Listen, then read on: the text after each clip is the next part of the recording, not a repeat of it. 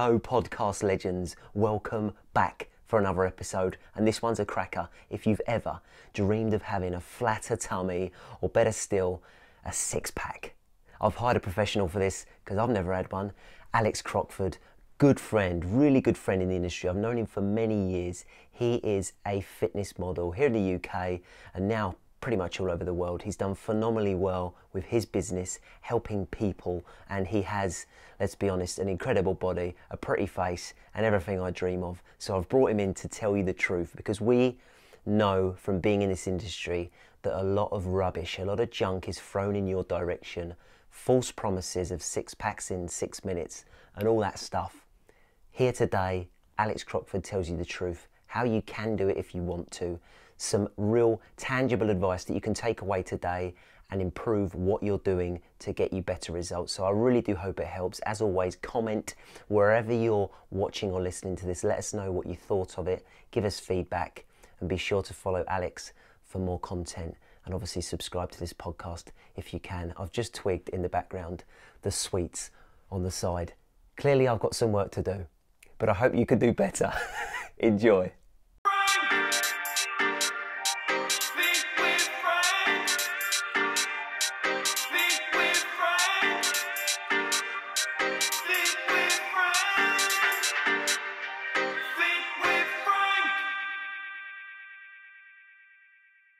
Alex. Okay. Yes. The six-pack. Yeah. Give me the truth, mate, because I've been searching for years. How do we actually get a six-pack? Not the Daily Mail headline version, 5-minute six-pack. How do we actually do it, mate? Oh, you just one day you just wake up and it's there. It's just luck. No, of course I'm joking. The six-pack, it's hard to achieve, but also easy to achieve, because like you say, you see it in the media, all these kind of 5-minute tips and get it in 30 days and stuff, and that may be motivating to see, but really, in all honest truth, it is the same simple habits repeated continuously over again. And it's all the stuff that we're always talking about: the good nutrition, the good training and the right training, and all the lifestyle factors like the sleep and recovery and rest, but most importantly, all of those umbrellaed under the term of consistency. And when getting an actual six-pack, it's about being lean enough to see it, but also you've got to find the right balance of actually eating enough and eating enough of the right food and enough protein to build lean muscle, so the actual muscle tissue is there, by doing resistance training, whether that's with weights or body weight, it doesn't matter, but some form of resistance training rather than run, treadmill, cross trainer, cardio, which is what a lot of people just tend to lean towards when they're on a weight loss journey or they want to transform their body. Would you say anyone, if they are consistent enough, could get a six-pack if they desired that? Yeah, I believe so. In theory, we've all got abs there. I was going to point, I haven't got the anatomical man. Maybe I'll No. post up. They're there. They're there, and everybody's got them. It's just, like being able I said, to see them. Being able to see them, exactly. You've given me hope. The flat tummy six-pack is achievable. Yeah. Where are, and I'm trying to find an excuse for myself here, Yeah. where are the biggest mistakes people like me are making? Yeah. When we're maybe, because I exercise well, Yeah. but I don't have a six-pack. Where would you can pick on me because I'm sitting here. Where do most of us go wrong? What are we missing? If you are doing lots of training and really putting your body through stress, then you've got to have a higher amount of protein in order to actually build the muscle, but also enough calories as well. So I think one of the biggest mistakes that a lot of people do is actually under eating. And when you're transforming your body or losing fat, it's so easy to just jump into that dieting mindset of restriction. And I've been there back in those early days of being a fitness model and attending castings and jobs. I went through this restriction binge routine where I was like overdoing cardio, under eating massively to try and get lean for a casting or a photo shoot. I would finish the casting or photo shoot, binge afterwards and lose like 2 or 3 weeks of progress in 2 days or something, and then repeat that process. And it took a while to have the right mental attitude to get over that, to actually eat more, enjoy the process, get better results, finish a casting or a photo shoot, and not need to binge because I'm enjoying what I'm doing day to day, and then just carry on the process. So, Because yeah. like to give some context to someone who maybe doesn't know, I've known you for years. Like we were at David Lloyd's together. Yeah. You're in good shape. You've obviously, your shape's changed a lot over the years, isn't it? Yeah. Could you say how many years of training realistically? If I was just a normal, whatever normal is, guy or girl, and I said I want to be a fitness model, it became my goal. Yeah. Could you give a figure? Can you give an estimate of how long it might take, dedication-wise, commitment-wise? I think it really depends on where that person is. Like, we're always talking about a 3-month transformation. That's maybe a lot of commitment, can take a lot of change, but really to see like a fitness body shape, then longer, 6 or 9 months of maybe that kind of work. Yeah, should I just keep increasing? What I asked the question because I know that you changed. Yeah. Nowadays, people are selling fitness plans that are short-term. I do personally because it gives that initial kick for someone. Yeah. But you have adapted yours to become a 12-month process, haven't you? Yes, and exactly. I find that interesting that you've done that where not others have. Yeah, so exactly. I saw the massive success and benefit of 8, 10 or 12-week programs, and it really gets people in the zone, in the right mindset. But sometimes when it ends, there is this drop of motivation. Like, following something and being a part of a community is really motivating, and if that stops and ends, sometimes all the habits that you are building up kind of drop back off and you go back to your old self, which is why I created a second, third and fourth 12-week program to create this 1-year plan to really set in those habits for long-term success. So it might not be a body transformation in 1 year. It might be the fact that you actually realize that this is my life and I enjoy health and fitness and exercising and eating well for the long term, because that's where the real benefits and results come from. Got it. I need to sum up what you just told me. It can be done. It takes time. You've got to be consistent. You need some resistance training of some kind, whether that's body weight or in the gym doing weights, and you need to eat pretty well. If you can do that consistently, you could achieve, anybody could achieve a body that they desire to have, whether it's six-pack, flat tummy, whatever it is they're visualizing, can be done. Yeah. However, let's take a classic client who comes to us. Let me take Jemima. Ah, Jemima. Love Jemima. She's really nice, actually. I must say hello to her this week. 45 years old.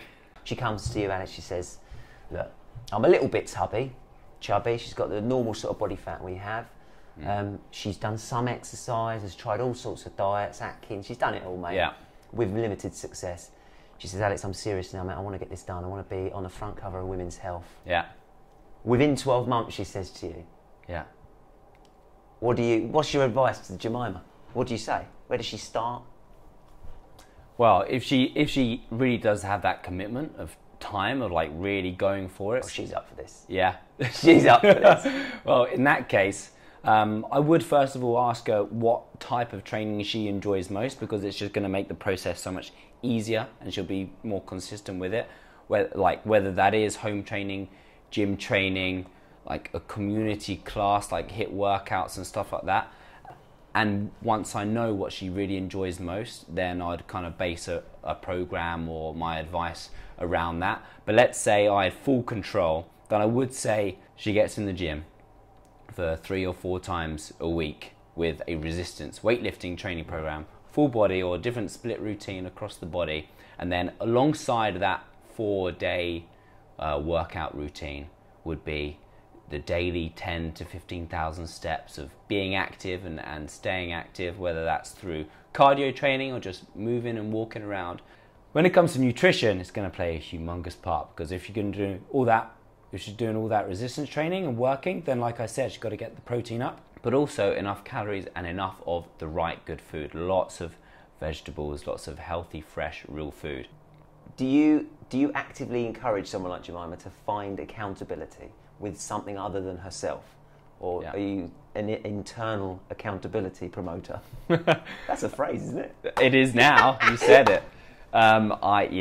I would always push people towards some form of accountability, and it can be anything. Like social media is very powerful because you feel like you're documenting a journey to people, whether you know them or you don't, and you may find that keeps you accountable because people might be waiting for you to update them on whatever you're doing. But not everybody needs to post on social media. It might simply be a friend or a friend's group, or you're talking to somebody. But I think what some people do, and sometimes it is a mistake, is when people start their scary weight loss or fitness journey, is when they have lack of self-belief and they kind of think they're going to fail, they end up being quiet and they end up not telling anyone, because they know that, oh, if I fail, nobody knew that I failed, so it doesn't matter.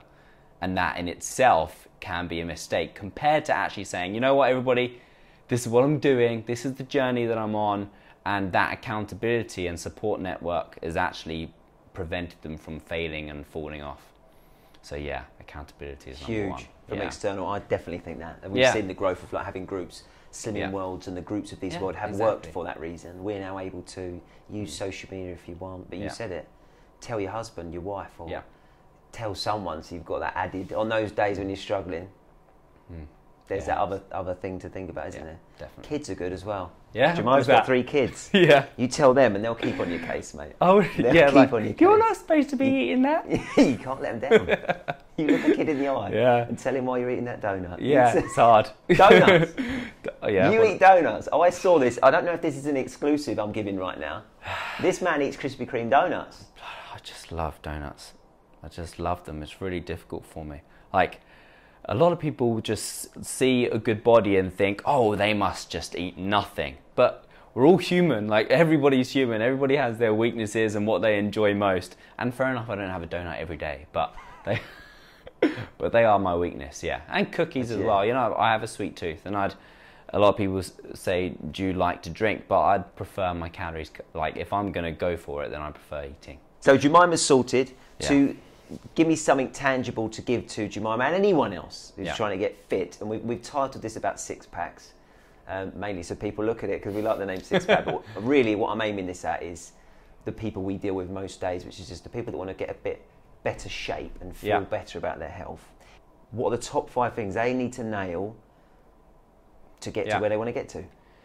Yeah, so I think number 1 is actually following a plan, like having a routine and knowing what you're doing, because in this day and age there is so much to do to achieve what you want. And if with social media and the internet there is this, that and the other, and then you're just like spraying your energy and attention in so many different directions, and you're like, what shall I do? Like, everybody's saying something different. So the thing that's going to work is the thing that you do consistently. So whatever plan that is, or whatever personal trainer you're with, or whatever group you're joining is, just stick with that, do it right, and see if it works and see if you're enjoying it.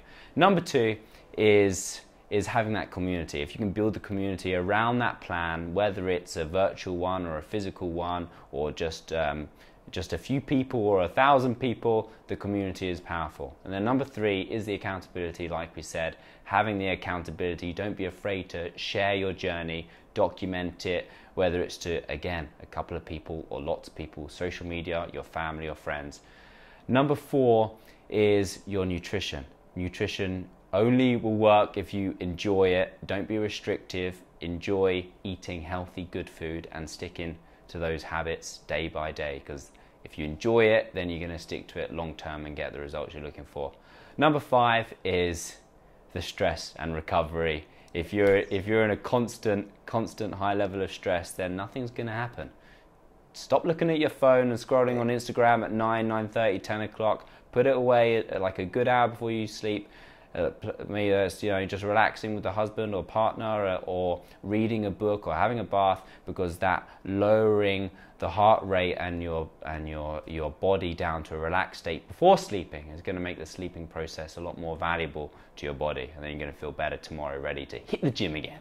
Love that, mate. If there's more sleep, more results, I'm winning. But it's so true. And if anyone, you go back through, I'm trying to really pick out the research on that, because it is massive. And in January, this is going to be so important. The mistakes we see time and time again is we're keen, we're ready, we're at the blocks, we're giving it large in the gym, we're giving it everything we want, and then we hit that wall inevitably. It does. If you can be composed enough to understand the research around stress and how it does make us fatter, essentially, isn't it?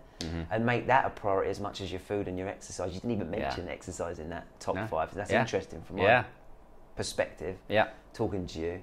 Have a look into stress, hormonal responses to everything we do, and you'll be surprised how much better your results will be, right? Yeah. Go on holiday like Alex does regularly. Great for stress. Absolutely. Increase that vitamin D, good sunlight on the skin, and it's great for you. Well, thanks, Al. I think that's wrapped up what I wanted to answer. Great. Thank you so much for having me. It's been a pleasure. Pleasure to see you, mate, after all these years. Keep going. I'll put an ending on this properly, but thanks for watching, whoever's there. Thank you. Thank you. It's been a pleasure. I need to top my water up now. I can fill you up there. Cheers, mate.